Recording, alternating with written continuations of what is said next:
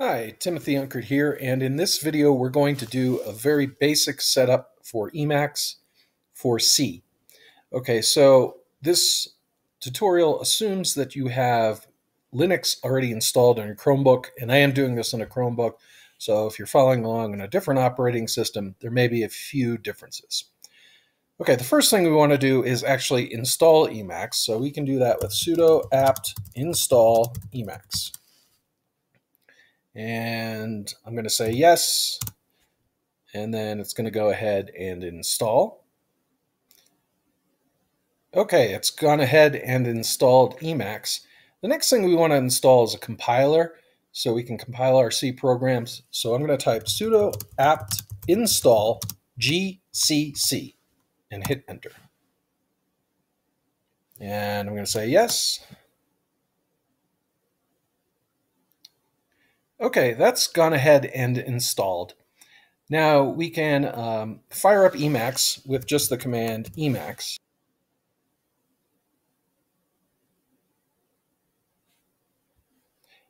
Okay, and Emacs is opened up.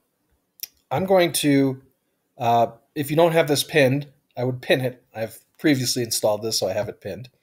So now what I want to do is create an init.el file. So I'm going to do Control-X-D, and that'll bring me to dired, and I'll hit enter. I'm going to go down to emacs.emacs.d and hit enter. Now I'm going to hit Control-X, Control-F, and that'll allow me to create a new file. I'm going to type init.el and hit enter. Okay. First thing I'm going to do is I want to inhibit that startup screen. So I'm going to type set q inhibit splash screen, a space and a T. Okay. And we can make it a comment above with two semicolons here. Just stops startup message, something like that, just so you know what it does. Okay. All right. The next thing I want to do is set a default font. So let's do that. And later on, I'm going to change this, but I'm going to use a font that we have. And so I'm going to say set face attribute default space nil space colon font, and then let's do Cuisine 16 and close that out and save the file. Now let's evaluate the file. I'm going to do Alt-X, and I have this command down here, and I can do eval buffer. And you see the font has gotten quite a bit larger now. Okay. All right. So the next thing I'm going to do is make the screen maximized on startup, so the full screen when I start it up. So let's do that. I'm going to make a comment that this maximizes the screen on startup. And what I'm going to say is add-hook window setup hook, and then toggle frame maximized space and T, and hit Control-X, Control-S. And then I'm going to quit this. So I'm going to do Control-X, Control-C. And let's just, now that we pinned this here, let's just open it. Okay, so now it's maximized on startup, so that's good. So I'm going to do Control-X-D to go back to dired, go back to my emacs.d, and back into my init.el. And let's continue. Okay. So I don't want the menu. You can toggle the menu with the command with the Alt-X and then toggle menu bar mode. I don't like it though. For most of the time, I think it's just visual clutter. So I'm going to disable the menu on startup. And what I'm going to do with that is say menu bar mode -1. I also don't like these tools here. You can toggle the toolbar mode if you want, but I don't like it most of the time. So again, it's easy to bring back up, but I want to disable the tools on startup as well. So I'm just going to type toolbar mode -1. And I also want to get rid of this scroll bar. I don't particularly care for it. So disable scroll bar on startup. So I'm going to say scroll bar mode -1 and do Control X, Control S, and then Alt X. Let's eval the buffer at this point. And you'll see that all that stuff went away. Scroll bar is gone, the tools are gone, and the menu is gone. It's a nice blank screen to write code, which I really appreciate. Okay, there's not going to be much to do for setting up C. I want a minimal setup here. So the one thing I do want to set is set, basically this is GNU style indenting for C. This also works for a few other things, but I'm going to say set Q C default style Linux, and then hit return, and then C basic offset 4. Okay, and then let's save it. And that's pretty much all I need to do. So right now what I can do is I can go to, well, let's first quit out of here. So let's quit out of Emacs. Let's fire it back up. Okay, and let's go to Dear Ed, and let's create a folder called C Programs. And let's go in there and let's create a file, and we'll call it test.c. Okay, and I'll say something like the author of this is Timothy Unkert. The purpose is to test my Emacs C setup just to make sure the basic thing works, and then I'll write a copyright for it, 2021. Okay, so anyway, so that's a little comment there. You don't have to know all this stuff, but I'm going to include a preprocessor directive, include the header file. So I'm going to include stdio.h, and then we'll just have a main function here. And within the main function, we'll have just something like, let's just do puts. Hi, my name is Tim. And then we'll return 0 and close that out. And there's one more thing that this reminded me that I do want to do, and that is to just create electric pair mode.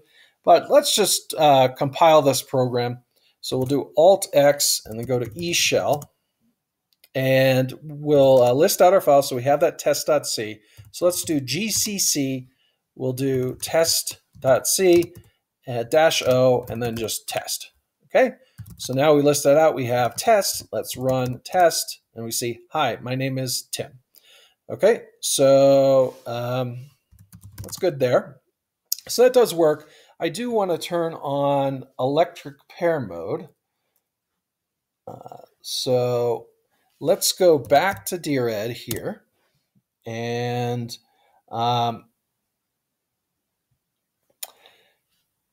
then we can update this. We see we have our test and our test.c, but let's go back to our emacs.d, go back to the init.el, and we're going to turn on electric pair mode.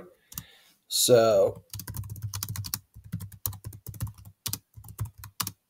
and I'll show you what that does in a file. So we're going to do electric pair mode 1. do Control X, Control S. Let's eval the buffer. Okay. All right. So we're going to go back to Dear Ed now, and let's go back up here. Go back to our C programs. Let's create a new file. Let's do test2.c. I won't bore you with the comment on top. We'll just include stdio.h, the header file there.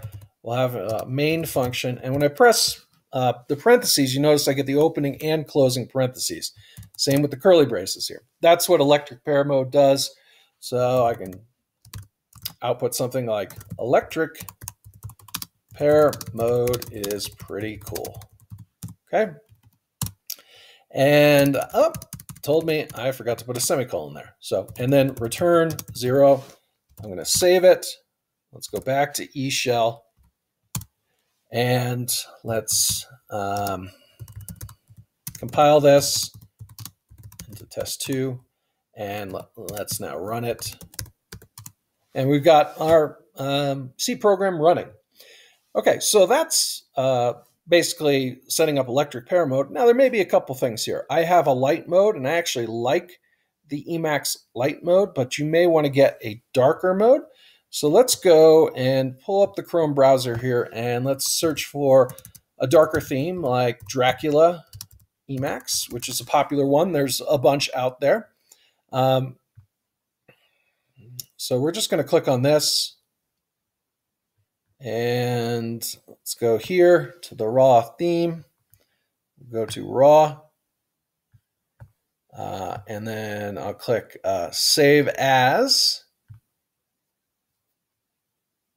and we're going to go to our Linux files. We want to show the hidden files, so we're going to go to .emacs.d, and let's create a folder within here. Just call it themes. And we're going to, let's go into our themes folder, and we want to just get rid of the .txt at the end here. We just want .el, and we'll save it. Okay, so now we've got that saved in there. And let's exit out of eShell here. Let's go back to Dear Ed. Here, whoops, too far. Go back to init el. Okay, so we want to add a custom load path for our themes. All right, so we're going to add to list custom theme load path, and then do quotes, a tilde, backslash, .emacs.d / themes / Dracula. Oh no, we just want to do that. Just there we go. That should be good. And then we want to load custom theme. So we can do something like load theme Dracula T. And the T will make you, it'll make Emacs not ask you every single time you load it up if you really want to use that theme. So I'm going to save this, do Control X, Control S. Let's eval the buffer. I spelled custom theme load path wrong, so let's try that again. Let's eval the buffer. And there we go. We've got our Dracula theme. Okay, so that's pretty nice. One more thing I want to touch on is just installing a custom font. So one font I like is Menlo. So what I can do is Menlo TTF, search for that, and just click on this here. I'm just going to click download. We're going to show in folder. I'm going to cut this from my downloads folder. So cut and go to Linux files, back to C programs. Oh no, not C programs, Linux files. Let's go show hidden files. And we don't have a .local, so we're going to create a .local folder. So we'll make it local. Within there, we're going to create a folder called share. Within there, we're going to create a folder called fonts. And then I'm just going to hit Control V to paste in the font file there. And now go back to near the top of my init.el, and I'm going to change this font to Menlo and do Control X, Control S, and then Alt X, eval buffer.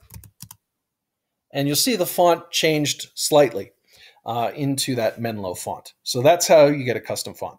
Anyways, this is a basic setup for C in Emacs. I hope you enjoyed this video. If you did, please like, subscribe, and hit the bell for notifications, as it really helps the channel grow. And I hope to see you in the next video. Have a great day. Bye.